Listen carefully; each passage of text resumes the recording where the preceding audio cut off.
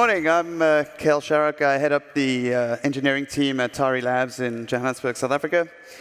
And what I want to tell you a little bit about this morning is who we are, what we're doing, and give you a few words about what you can expect if you think of writing a project using Rust. And if you're not interested in Rust, that's OK. I've got some memes that you can look at. So who are we? Tari Labs is a startup. We're based in Johannesburg, South Africa, where our engineers are, and there's a team in Oakland, California. And the founders are these three fine gentlemen over here. Naveen Jain is a serial entrepreneur, and he's worked in the music industry for many years, worked with artists like Bon Jovi and Nine Inch Nails. Dan Tari is a stalwart of the ticketing industry. He founded Ticketfly. And I'm not sure who the guy in the middle is. Maybe you recognize his alter ego. Rumor is it, I'm not sure if this is true, but he's the chief election officer of Montenegro. So what we are up to is two main projects at the moment. Firstly, we focused on the Tari Digital Assets Network, which is a cryptocurrency coin based on Mimblewimble. The proof of work is merge mined with Monero.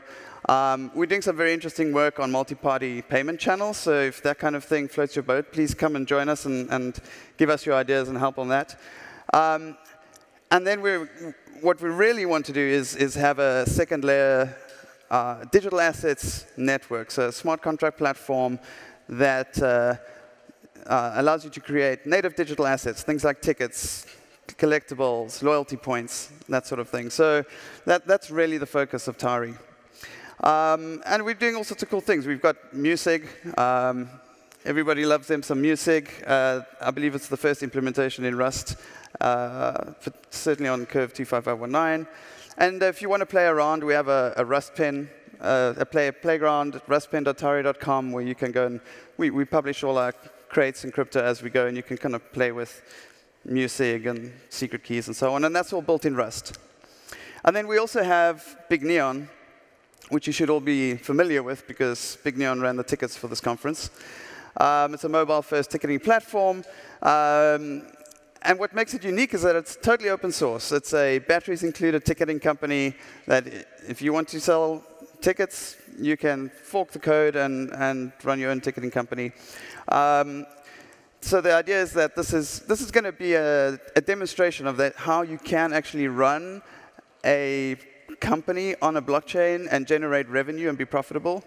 And when the digital asset networks launch, the Big Neon tickets will be blockchain enabled, and you'll be able to do cool things like if a scalper sells a ticket, the smart contract will give a royalty to the original stakeholder, that sort of thing. So it's quite exciting. We actually we launched in January, and we sold our 10,000th ticket in April. So yeah, we're pretty happy about that. And the API in Big Neon is also in Rust.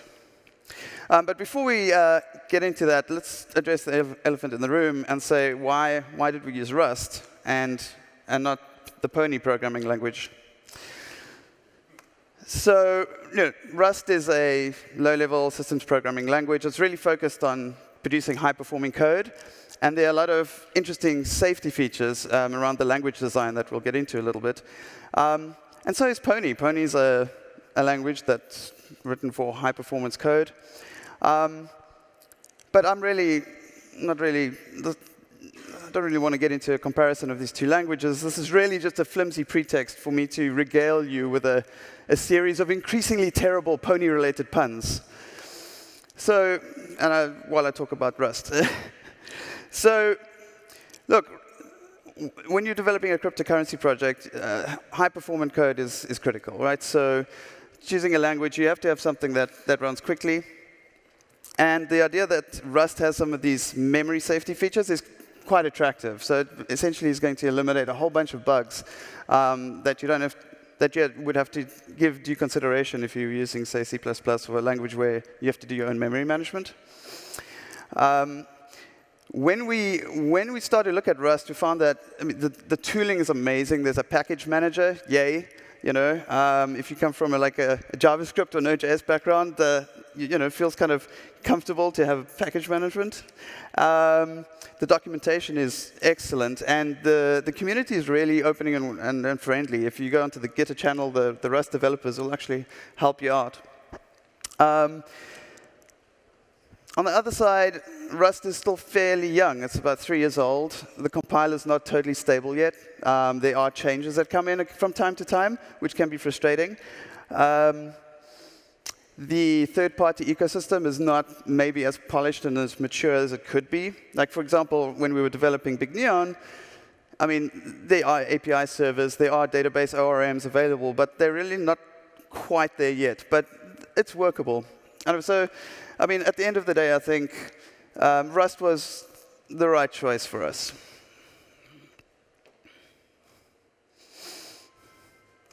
So in the last 6 minutes or so, I'm just going to very quickly show you some of the things that we've come across, experienced working with Rust. Let's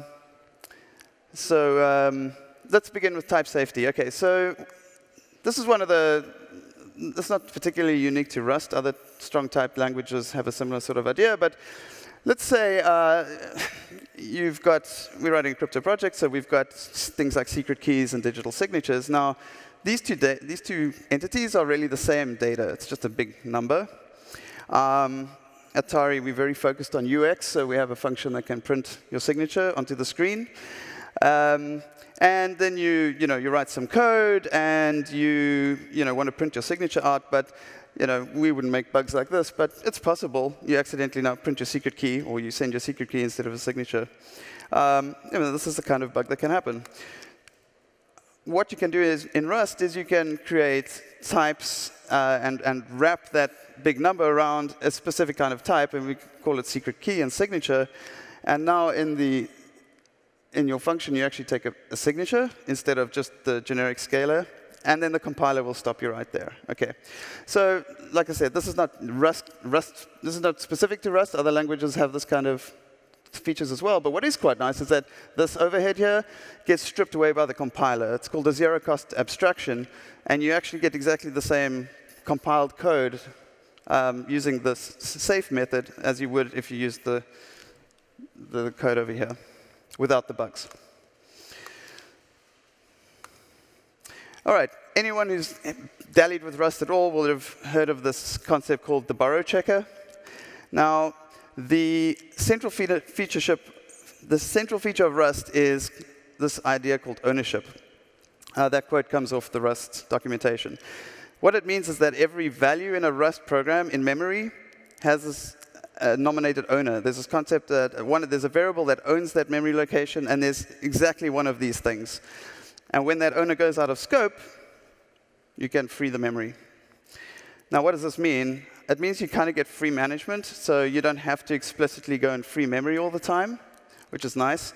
You also don't have to worry about a garbage collector. So a language like Java, you also don't have to free memory variables explicitly, but what you have occasionally is something that's running in the background and will come clean up after you after some time. So that's not ideal if you're running like a cryptocurrency or financial software, and you don't want things floating around in memory longer than they definitely need to be. So these two things combined give you this amazing property of blazing speed. What you also get is this kind of carefree memory management. So, I mean, this is kind of this is sort of what comes out of a code base somewhat. But you can say when a secret key goes out of scope, you want to just clear that memory and write it out with zeros. And then when you're using it, you don't have to explicitly free anything. It will do it for you. The compiler will stick that code in, which is nice. However, so you got all these nice. There's also like a bit of a dark side to Rust. Let's start with the program everyone writes. When you start learning a new language, we're going to write hello world. So we're just going to write hello MCC on the screen, and we're just going to keep a reference to that variable so we can do something with it. OK, let's run it. Ah, shit. OK, so what's happened here is that when we did this assignment, the Rust ownership rule said, oh, well, S now is the owner of the string, so name doesn't exist anymore. So sorry, you can't reference it anymore. The compiler won't let you run this code. So this is a pretty standard experience for a new Rust developer, and about 3 hours later, that's the standard experience.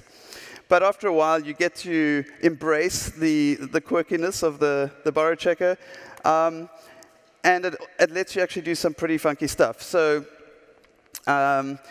if you take these properties of ownership and another feature of Rust is what's called fat enums, you can create really safe APIs. So you implement it as a state machine, and you can create really safe APIs that it's very difficult to get into an inconsistent state and very difficult to move accidentally from one state to an invalid state.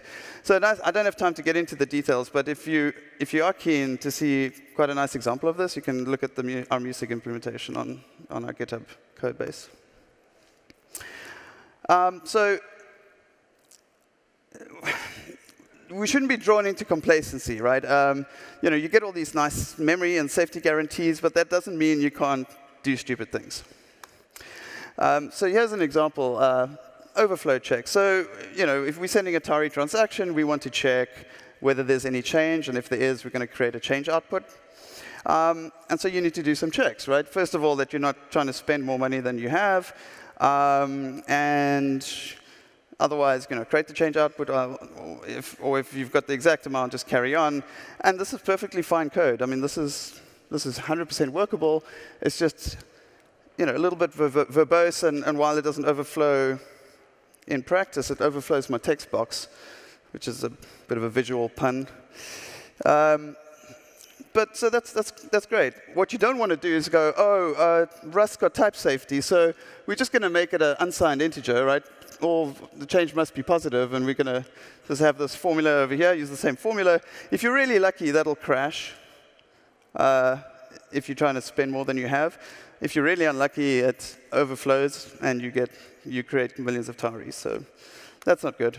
But what you can, Rust idiomatic Rust, you want to do what's called a check subtraction, and you use these features of, it's still an unsigned integer, but if it tries to go negative, it'll actually return this concept of a none. And you can actually check for the exact cases that you're interested in. And I just want to point out that this code does exactly the same as that code, but it just kind of looks a lot cleaner and much more readable. And that's kind of one thing that I've found in Rust is that even though it's a fairly low-level language, it really can make for beautiful, elegant, readable code, which is very, when you read other people's code and you're doing code reviews, that's super helpful. So yeah, basically, Rust can be frustrating. It takes a while to get used to its quirks.